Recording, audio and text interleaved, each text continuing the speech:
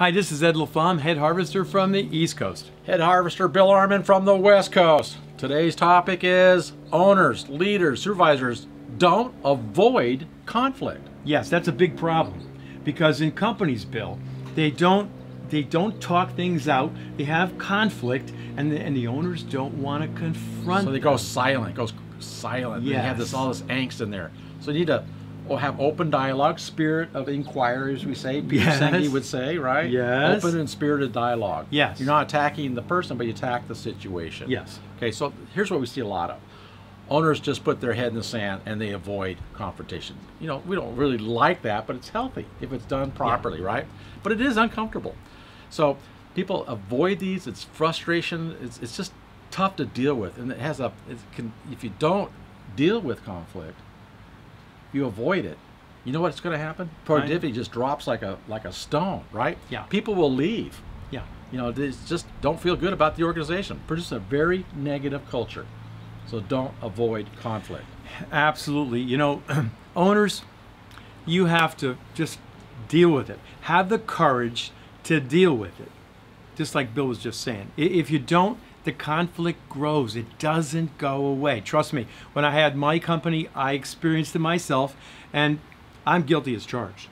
I mean, a lot of times I tried to avoid it too, because I feared that confrontation too, because of I didn't want to get my key people upset, right? I didn't want them to leave.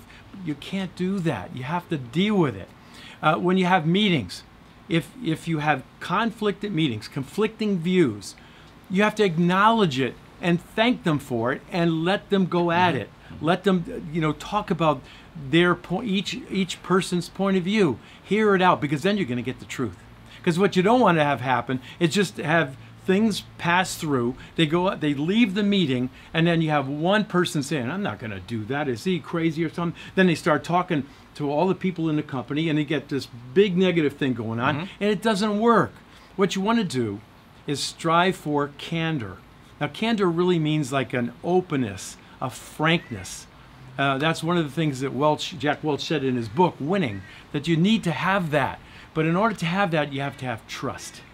You have to have trust within your group that you're not going to badmouth each other or, talk bad about each other when you leave the meeting. See, you have to be trusted that's not going to happen, and that has to be clearly understood that that's not going to happen.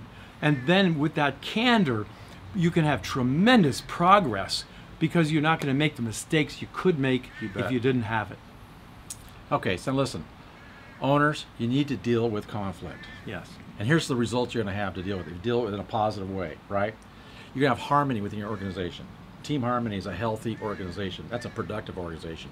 You're going to be able to grow faster. You're going to have loyalty with not only with your employees, but with your customers. And guess what with profits?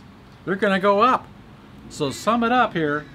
Yep. Don't avoid conflict. Absolutely. You might even, one of them used to call it the 600-pound gorilla in the room. Right, right. There's usually one in every company. Absolutely. What's your 600-pound gorilla? Don't avoid that conflict. Get it resolved.